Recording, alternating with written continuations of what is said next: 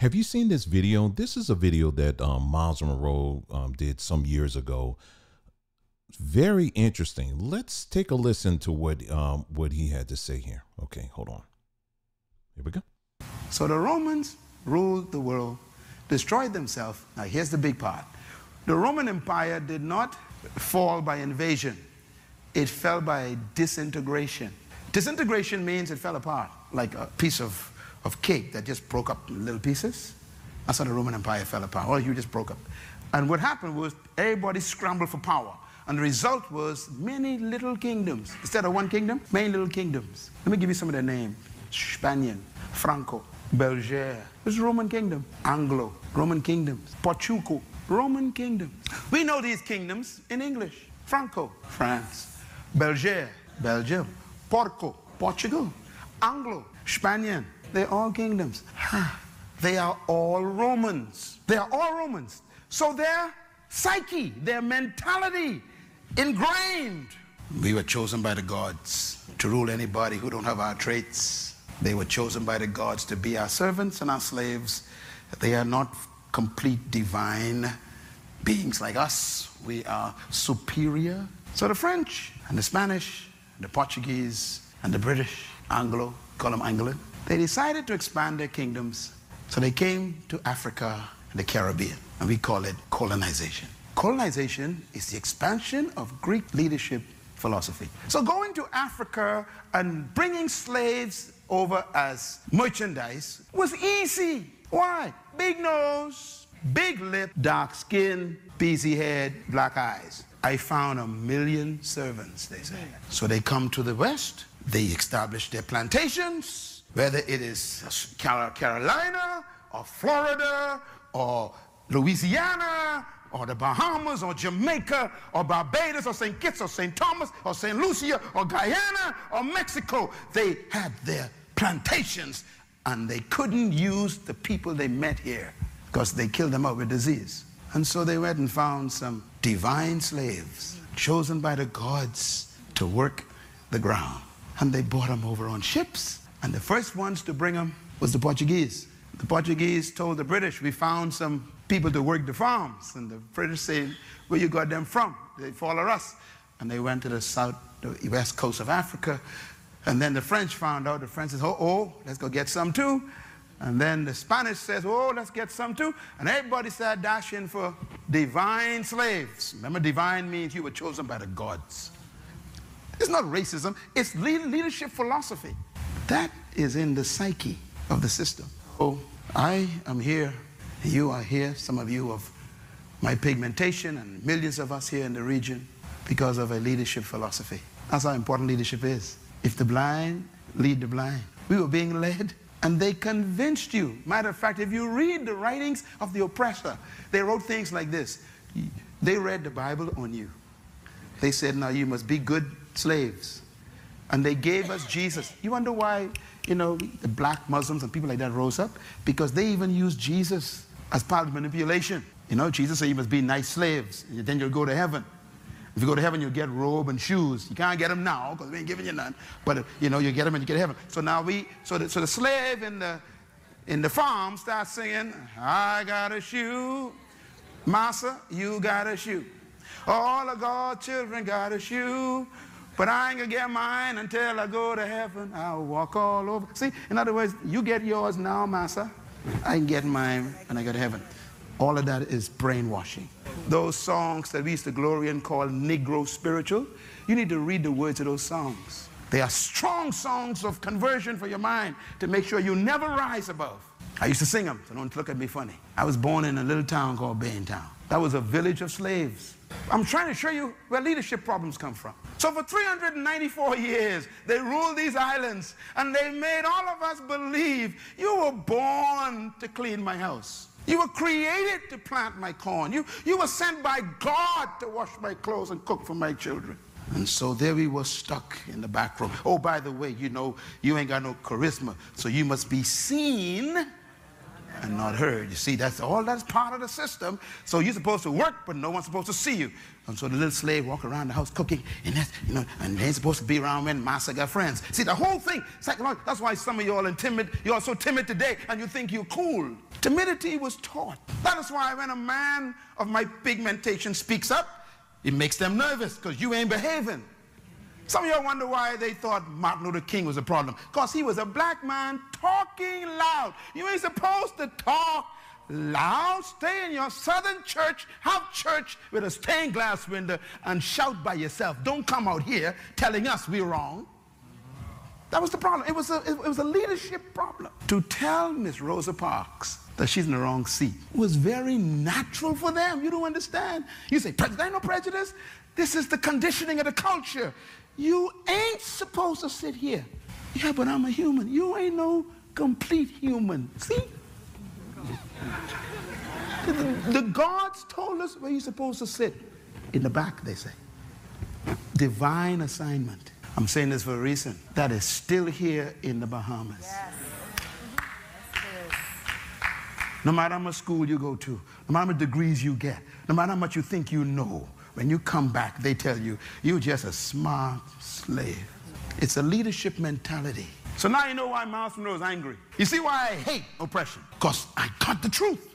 I love it. I love everybody. I like everybody. You know, I like everybody. But don't you ever imagine you're better than me.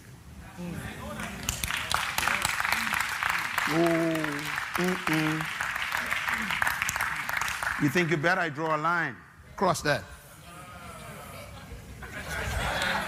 That's a Van Town talk. You don't know about that. And if a fella draw a line, that means fight start.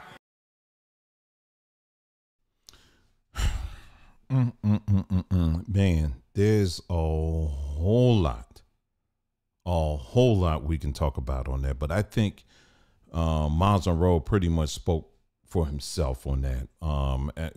You may want to go back and listen to that again. I mean, so much. I would say starting from when he talked about, you know, Roman and Greek philosophy and how as a people, we need to really understand that, you know, Roman and Greek philosophy, that the world that we live in today, the system that we live in today is still very much guided by Rome and Greek philosophy. And that includes your Bible. And I'm sorry, but there's too many of our people who still believe that this book fell out of the sky, out of the clouds, and into your beautiful brown lap. And somehow it overrides all of that. No honey, no sugar, no sir. It's all has been birthed out of Rome and Greek philosophy. That's where it all comes from at the end of the day. And so this is why it's really never ceases to amaze me now, you know, because again, I'm an individual that spent years. This is all I knew, that this was the book that fell out of the sky. This is the one that's for us. You know, it's our history book and all of that, right? No, it's not. No, as he talked about again, this was something that prior to the Europeans coming into Africa and all going into the deeper parts of Africa, because they were already in Egypt, but going into the other parts of Africa, you know, this was an area, this was a space where the people that were already inhabitants in all throughout that continent for thousands, tens of thousands of years, they didn't know anything about the Bible and all that kind of stuff. They didn't know anything about that. And so I was going through some of the slides I've had in the past, and here's one. Not that one. I'm still going through them. Hold on. Was it this one? It's this one right here. Here we go. That was one from our AI project that we working on, by the way. It's pretty nice. I like that one. Anyway, I was playing around with, speaking of AI, chat GPT.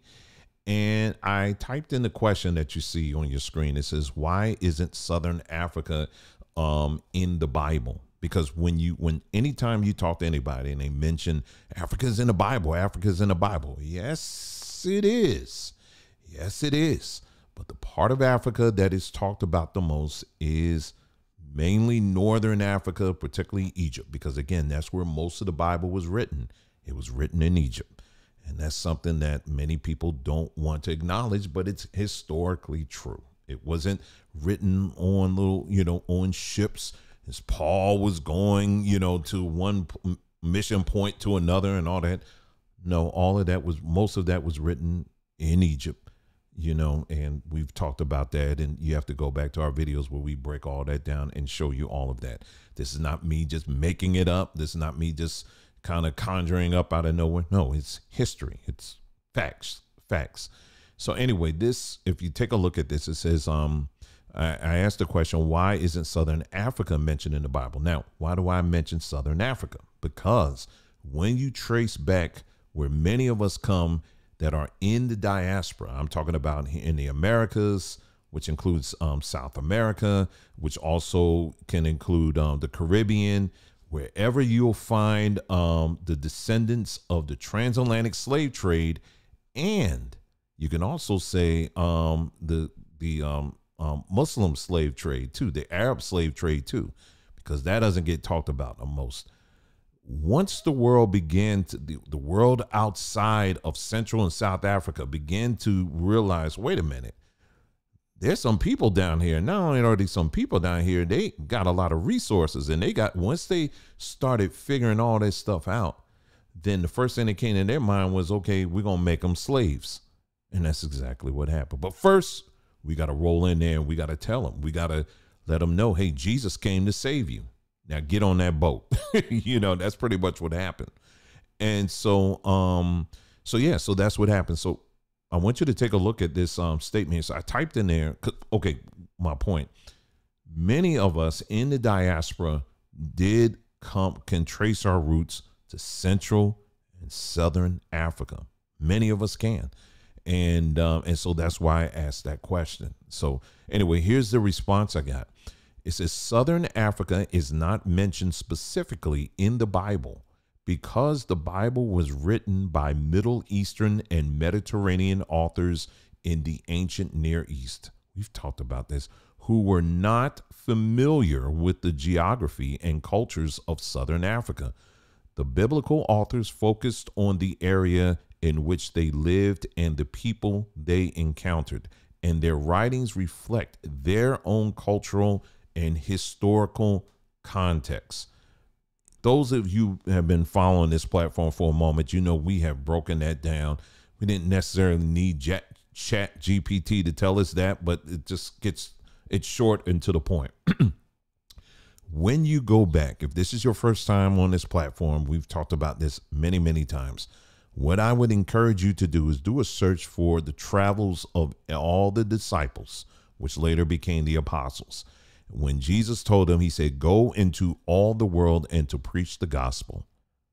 I am challenging you to do this. You can do a Google image search. It's as simple as that.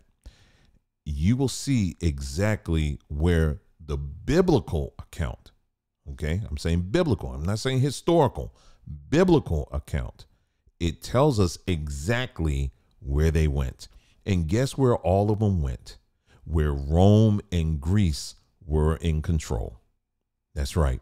You'll see they were all throughout the Mediterranean, and they went as far east as India.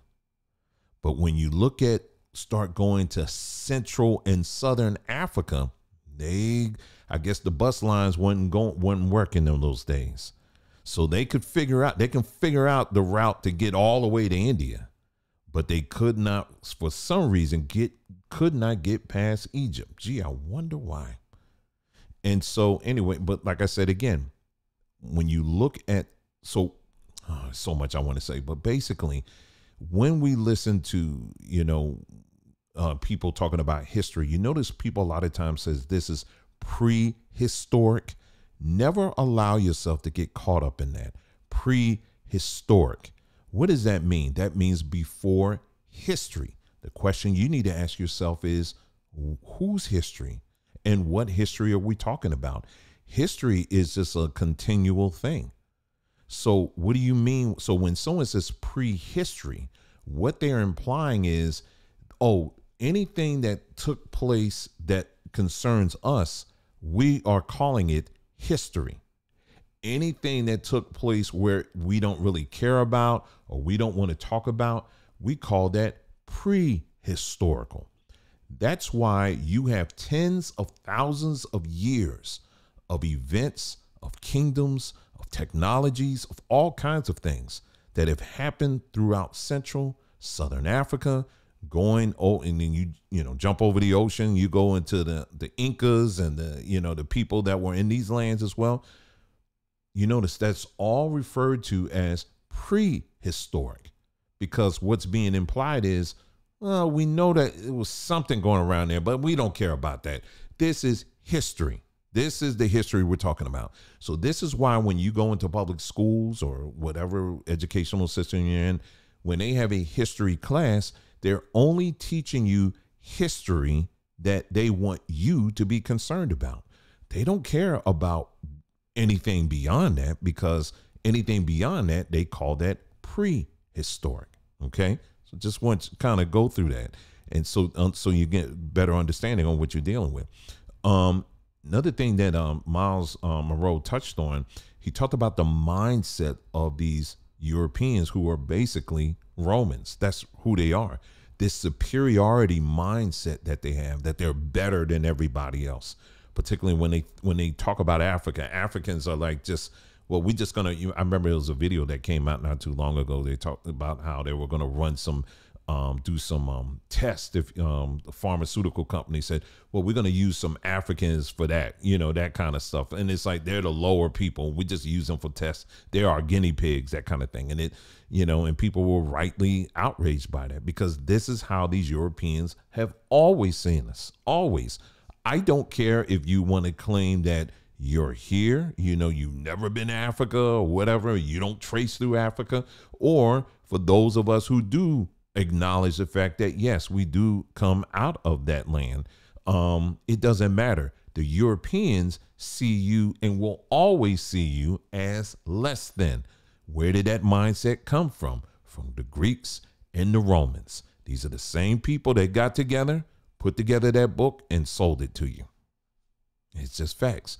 And so this is how they think. So when you listen to these people out here that want to say that they are, that they descend from Black Portuguese people, yes, you do have people out there that will claim that they're Sephardics or the Black Portuguese.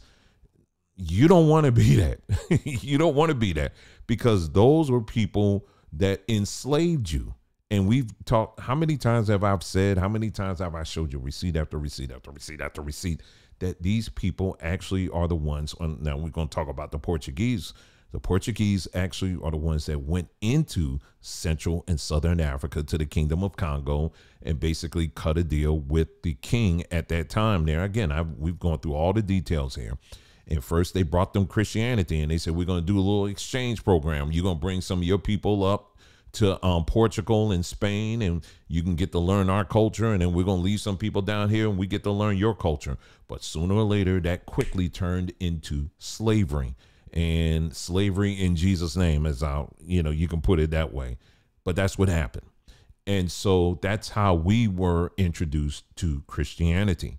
So when you listen to a lot of these people out here that want to say that Christianity is something that we always were Christians and it was no, that came from Rome. It came from Rome. I mean, ain't no way around it. It came from Rome and the Greeks. And so what Myles Monroe was saying, to his point, he is absolutely right. Absolutely right. Look at our governments. Look at how our governments do things. When you go into Washington, D.C., look at all the buildings. The buildings are built with Rome and Greek in mind, and Greek culture in mind. They're not looking at Africa. Well, they'll look at Egypt. They extract Egypt. Washington, D.C. reflects what they conquered. Let me say that again. Washington, D.C. reflects, I'm talking about the city now, reflects what the Greeks and the Romans have conquered. So you have Rome, of course, is going to represent Roman culture. You have Greek, so it's going to represent that.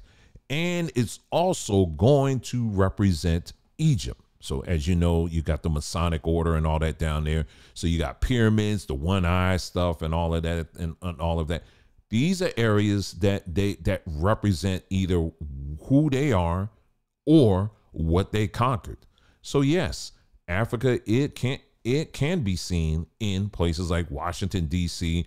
and other high places of power throughout the world. But it's Egypt. And it's Egypt because it represents what the Romans and the Greeks, what they conquered. You can go in, even in, I believe it's in the banking district in London. They still have on those elaborate door on some of the banks, the old banks, or elaborate doors. They have like the slaves still all on there and all that. That's how prideful these people are, and they're very arrogant. And this is what the system is based off of. And the other point I want to bring out too is I thought it was a great point as well. He talked about these, what's referred to today as Negro spirituals, or the songs that we sang, in the church world. I wrote it down here. One of them he mentioned. Okay, he didn't mention this one, but we shall overcome. We shall overcome someday. It's not today, it's someday. So it's always, all the songs are always something that is pushed. It's something that in the future, you're never going to achieve anything until you die. What kind of belief system is that? How does that even bring any kind of happiness in anybody's life? What kind of hope is that?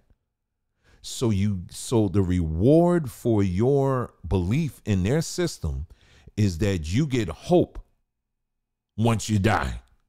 Meanwhile, the same people that's pushing this belief system, they enjoy all their stuff now, and they get to enjoy it when they die too.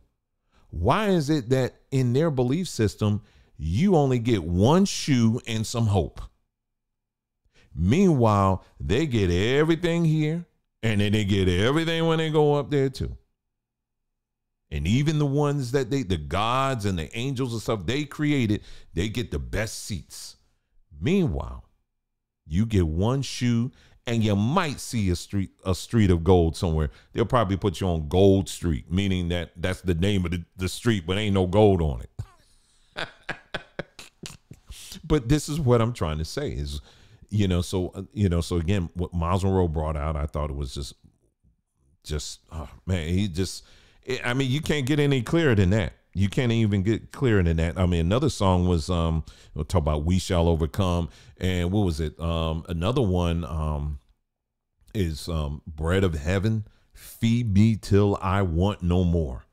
That's a glutton song. You ever think of that? You ever hear someone sing that? Bread of Heaven, feed me till I want no more. It's not till I need no more. It's till I want no more. That's gluttony. But go back and listen to a lot of these songs that you grew up on. A lot of these spiritual songs, they were designed, like he was implying in this video, they were designed to keep your brain and spiritually to keep you captive in a state of one day we gonna get there. One day it's gonna happen. One day they gonna do something for us. Meanwhile, they're not singing on one day. They're singing, we doing it now. And we're taking now. And we're building now. Do you understand what I'm saying?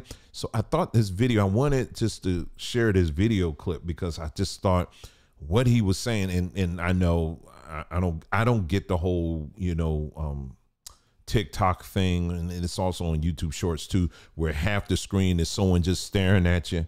And then the other one is the actual video. I don't get that. I'm like, can you screw down out of the way so I can just watch the whole video? But the editing, I want to make sure that the person who did the editing, well, I'm assuming she did, got the credit, because otherwise this video would have been much longer. But I want you to make sure you kind of keep what Myles Monroe said in this thing, because what he's saying is absolutely true. You got to understand this matrix and what this matrix is built on, the foundation of it. It's a Greco-Roman matrix system. And unfortunately, many of our people are still caught up in it and are still in love with it. I mean, you think about last point, you think about many of our people who are caught up in Greek culture, Black Greek culture. What am I talking about? Well, I'm talking about the fraternities and sororities. Now, we call it Black Greek culture. I want you to think about this as we kind of close this video out right quick. The reason why, when you look at the history of Black Greek culture, fraternities and sororities, and even in the Masonics, orders and stuff like that, that are Black oriented, the reason why these organizations existed in the first place is because our people saw how these Greeks and Romans were operating, and how they have their secret societies, and how there's a certain percentage of them that always get the good stuff, and they always look after each other while they look down on everybody else who's not part of the in crowd.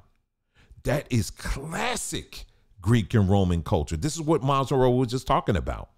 Just this whole elitist mindset that we're better than you, and and all you down here, that's it. So Black folks saw that and said, we want that too. Now we're already all the way on the bottom of the totem pole as far as, this system is concerned. So what do? We want to create something that put us even lower. We want to fight for the bottom. So anyway, so we created our own system that mirrors their system. And so this system, the way it's designed is the same way that white people do. You go to somewhere like Atlanta or some of these New York or whatever, many of you, or at least some of you, can even testify to this, that there are certain jobs that you got rejected for. You thought you was a shoo-in because the hiring manager was Black, you Black, and you think, okay, they're going to hook me up. And you're qualified. It ain't just a Black thing. You are legitimately qualified for the position. But the one thing that kept you from not getting that job is the fact that you weren't part of the in crowd. You weren't part of the fraternity. You weren't part of the sorority or whatever. That's Greek. That's how the Greeks thought, because they thought that we can create these little secret societies or whatever, and where we can look down on this other demographic because you didn't make the cut. You didn't cross the burning sands like we did. And then the Romans, no different. They think the same way. So it's a mindset. If you really are trying to get out of this matrix system, then you're going to have to break away from this Roman and Greek mindset.